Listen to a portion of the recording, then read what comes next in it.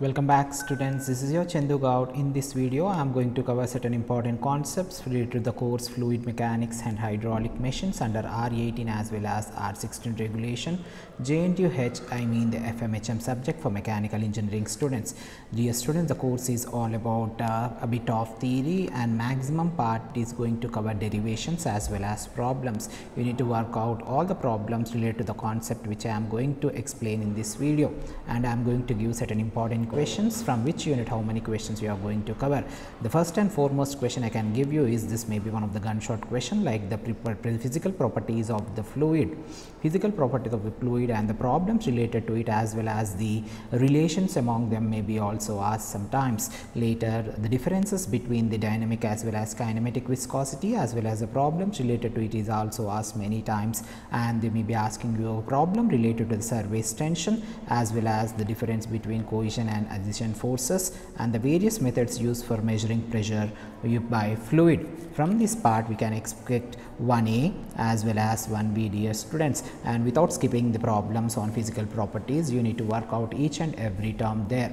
Later, the capillarity and the problems related to it and the expression of capillarity fall and rise is also the very important question, and let's prove that the pressure is same in all directions at a point in a static fluid is also one of the important and gunshot question. And one more gunshot question I can give you is related to the manometers and the differences, and the problems related to the manometers is also one of the very important, which can be covered in 2B, and sometimes a small definition and the differences between solids versus fluids as well as Newtonian and non-Newtonian fluids, and the problems are much awaiting in your question paper, the exam. This is all about 2A as well as 2B, students. You need to work out very neatly all the concepts which I am going to let you know. And the third and fourth question I am going to let you know is all about the classification of flows, like laminar flow, turbulent flow, 1D, 2D flow, as well as the steady and unsteady flow, rotational and irrotational flow. These may be the different types of flows. They may be asking you the definitions. Later, the continuity equation for 1D as well as 2D in the Cartesian coordinate is also one of the gunshot question, where you are supposed to work out the expression and the problems related to it. And there may be specific terms like to define streamline as well as stream tube, path line as well as streak lines is also very important if it is asked for a 5 mark. And the problem or a derivation related to the continuity equation may be the 3A as well as 3B, dear students. And the much awaiting and very important question is all about the derivation of Bernoulli's equation from the Euler's equation of motion, as well as to work out the problems on it, as well as the limitations or a momentum equation and the problems or the forces on pipe bend is also one of the very important and gunshot question, which is asked from 4A as well as 4B, I mean from the second unit. As per the COVID pattern, 8 questions will be asked, of which you are supposed to work out any 5 questions, of which 1, 2, 3 units will be covered, 6 questions. I am expecting from the 4th unit 2 questions from this time instead of the 3rd unit. Later, the 5th and 6th question I am going to cover is all about the methods to prevent the separation of boundary layer is also one of the very important and gunshot question, and the characteristics along a thin plate related to the laminar as well as turbulent boundary layer, and the drag and lift of the submerged objects, as well as the flow nozzles and the problems related to these concepts. You are going to expect the question 5A as well as 5B, dear students. And the working principle of venturi, orifice, rotometer and the problems related to is also one of the very important question and the gunshot question. Dear students, if you work out it, this will be the very easy one, and the rotometer is also very easy to understand. And do not write your answer in paragraph, try to write only in points and carry pencil to draw the diagrams.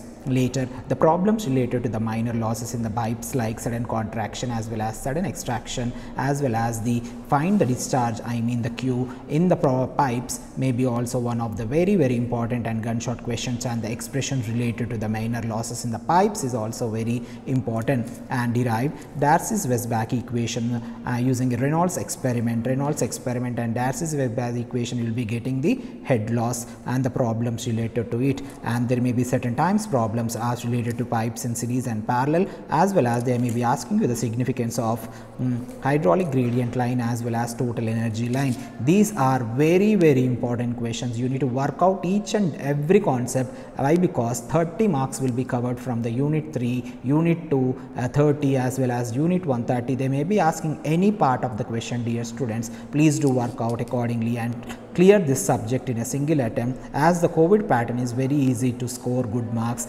and pass. If you read at least 3 units or a minimum of 2 units for 100%, whichever the concepts I told, you are supposed to work out each and every point without skipping, so that you can cover 2 questions from every unit. Later I have taken into consideration unit 5 directly. Why? Because unit 4 is all about the turbines and it is too lengthy in structure, as you got less time to work out. So you can work out this related to the centrifugal pump classification as well as the working principle with a neat sketch, as well as the work done expression on impeller, as well as define the terms like static head, barometric head or a static suction head or discharge head, as well as total static head, as well as NPSS net pressure suction head may be also one of the very important question related to the centrifugal pump, and the performance characteristic curves may be asked. I am expecting this question for sure, and the problems related to centrifugal pump.